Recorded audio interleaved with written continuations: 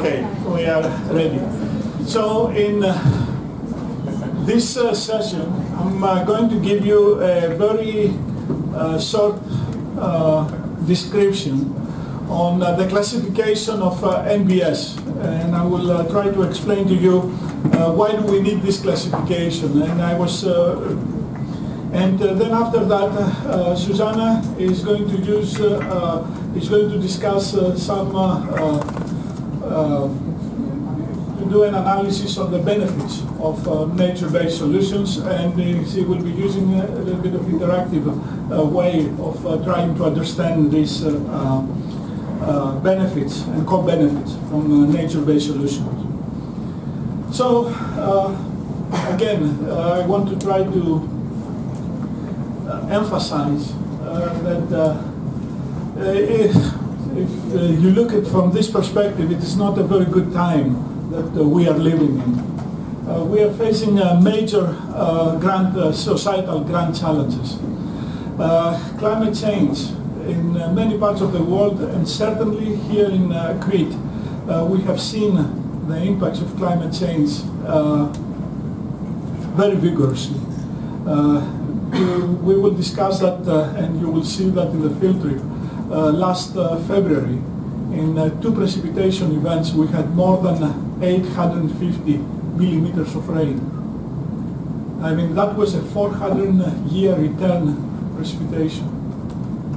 It's like a tremendous amount. I mean, in a nearby watershed, we had 7 bridges that failed. We are talking about major events. Food security. If you read the high-level reports of the European Union, especially on the issue of food security, the quality of the food that we eat, the fertility of the land, how we will be able to sustain and increase the fertility, it is a little bit gloomy. We really need to come up with solutions to actually solve these problems. Water security, disaster risk, human health in the cities, outside the cities, and then of course the major problem of economic and social development. It has been startling to read, and actually tomorrow I will be going up to Thessaloniki. There is an EC meeting that basically discusses this high-level report. And I mean, we are talking about issues that unemployment, the fact that the economies and the current economical system is not sustaining all of the people. We have faced that here in Greece with the crisis for 10 years. The standards of living have been going down. This is worse than having a war, being at war. So the situation is that we have all of these grand challenges, and the European Union is very determined to try to solve these challenges. And of course, the research and innovation is at the forefront of this agenda. Personally, I have been in the US for the past, I have been in the US for 20 years. I have been a researcher at the university there, and I'm really happy to be back in Europe at this point of time, because of the investments that they are putting in research and innovation in trying to solve these problems. And of course, we have this food, water, and energy nexus. The population to be increasing globally to more than 9 billion people. We have the reverse by 2060, 70% of the population is going to be in the cities. 100 years ago, it was 30% in the cities. So we are, the infrastructure in the cities, I mean, you can imagine the risk of 70% of the people to live there. We are also having the problem with the demand in the increase of food, the demand in the increase of energy, and also of the water. All of these things we have to increase. At the same time, we have to adapt and mitigate climate change.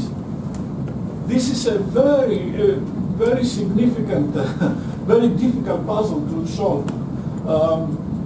I see this problem in the island of Crete. And this is part of what we, in Technical University of Crete, we want to contribute to the region, is that how do you solve this puzzle, even for this small island of Crete?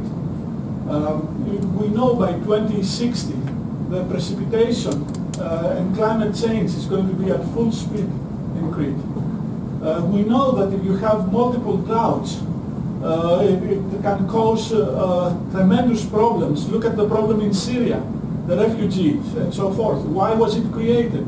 There are papers that they actually show that it has been created because of multiple droughts that happen because of climate change in the eastern Mediterranean that affected agriculture. And that caused more than 1.5 million people to move from the rural areas into the cities. And the cities became a hub of problems. So we need to find solutions. And of course, these solutions, they need to be sustainable. We need to find a new way, a new mode of economic operation. It's amazing to actually read reports, high-level reports from the European Union to actually say that the current economical system is not sustainable and it's not serving the people. Of course not. But to have the European Union accepting that and setting it as a rule to change it into a more sustainable way of functioning and living as people is extremely important. So, I mean, if you start thinking about all of this, then you can really see that sustainability is going to come through innovation, from solutions that come, that not mimic, that it is part of nature. So the question was, well, do we really need a classification? Do we need a typology for nature-based solutions? The idea is not to try to make things complicated. The idea here is that I was thinking it from a different perspective, and we had a task force from all of the different projects that we were discussing this. The question was that if one of you is looking for solutions, how can you go through all of these case studies and so forth to actually identify similar cases? So it's, you can see this typology more like a search engine. So as we go through, what we realized is that, and I will explain to you more in detail, is that you can have the different NBS types, and then of course you can group them. Okay, I mean NBS that are dealing with water, with soil, with urban areas and so forth, buildings and so forth. So this is the category and this is the type. But beyond that, you can classify NBS in terms of the degree of intervention or the level of engineering that you are applying.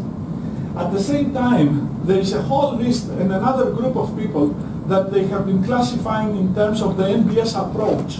And I will show you what we are talking about. There is another group of people that they wanted to classify it in terms of the NBS challenge to be solved. And then finally, there are people that they want to say, okay, these are the ecosystem services that they want that the NBS would like to provide.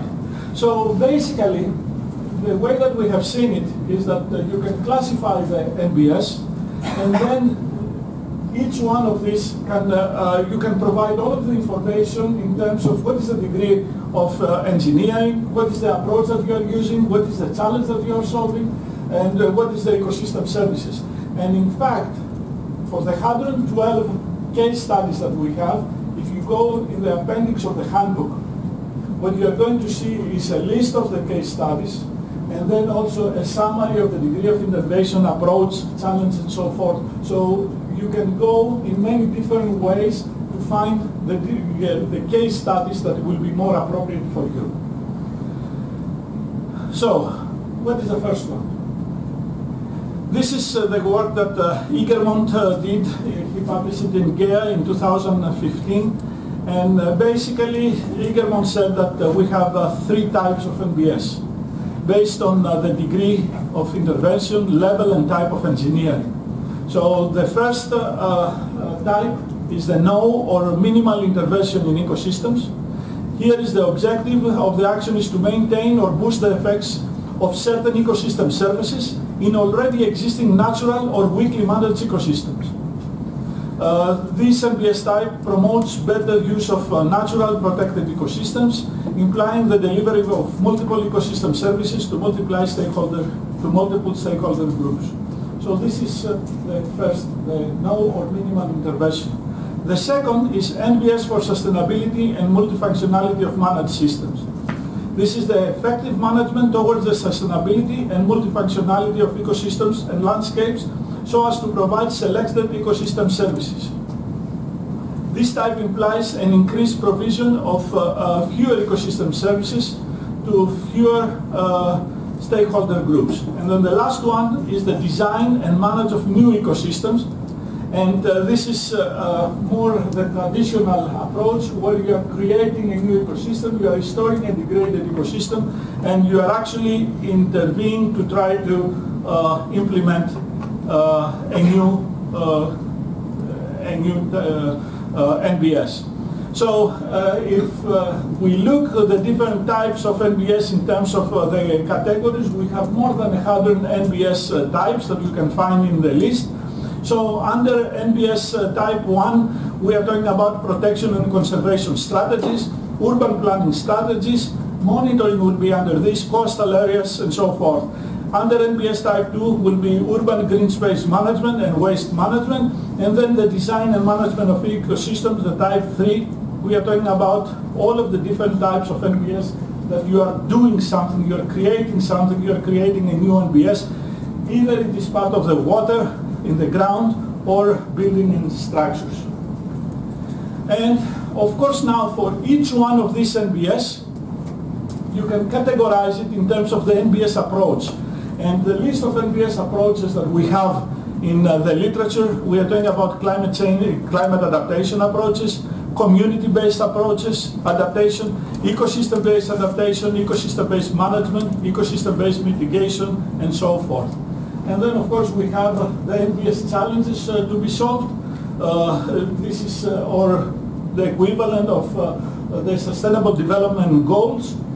We are talking about here the challenge will be like climate mitigation and adaptation, water management, coastal resilience, green space management, air quality, urban regeneration, participation, planning and governance, social justice and social cohesion, and so forth.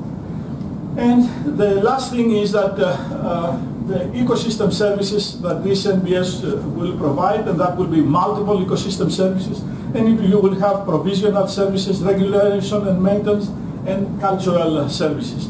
So basically, depending on what you would like to do, you can try to identify the NBS from all sorts of different approaches and find case studies that would actually be helpful for you to get ideas for your implementation. So one of the things that we did was to try to analyze the case study portfolio. We had 128 case studies from that they came from different projects. This is 109 NBS have been identified, which is about 5% was type 1, 31% was type 2, and 64% was type 3. And then, of course, as part of the handbook, and also we have a case deliverable that you can download from the platform where it is doing all of this analysis.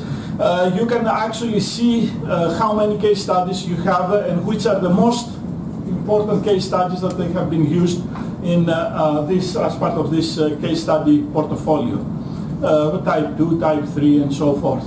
And then in a similar way, you can see how many of these case studies are using the different approaches like climate adaptation approach, community-based approach, adaptation, and so forth. How many challenges they are addressing, how many case studies that we have that they address specific challenges, and below is how many ecosystem services these case studies provide. So you will be able to go, as I said, in the table to try to identify, depending on what you are looking for, to try to identify the case studies of your interest. So this case study portfolio is contributing to the European Union vision and developing a wide evidence base regarding the benefits, costs, and the economic viability of NBS. So this is part of creating a common knowledge repository and data that could be used to provide the scientific and the financial business case. Of course, as part of the European Union vision, is that we want to establish a European reference framework for NBS, which what that means, and this is something that you will have a presentation tomorrow on the common evaluation framework, which means that we need to be able to, when we apply NBS, we need to be able to evaluate the usefulness, so we need to find indicators that will describe the effectiveness of NBS. So this is part of what it is being done as part of a task force, and also we are trying to summarize in the handbook. Then we have to build an NBS, an innovative community of practice. This is where the ThinkNature engagement and stakeholder platform is playing a role. And then the last thing is that the European Union wants to become a leader in a global market in terms of NBS. So it is very important at this point to establish a new business and governance models to show the business case of NBS, and we will have a presentation tomorrow on this particular issue. So with that, I want to leave you with the fact that you have the case studies, you have the handbook, and as part of this handbook you will be able to try to find the typology of these 112 case studies, and that will help you to navigate through identifying the case studies that will be most useful for the project that you want to apply.